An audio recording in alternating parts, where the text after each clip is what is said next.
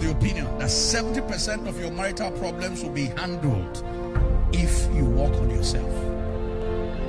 70% of your marital challenge will be automatically handled when you work on yourself.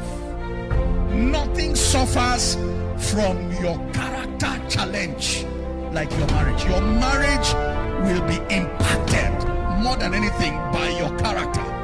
How many of you know when you married a beautiful lady and a handsome man, but the person you live with in the house is character? Hello?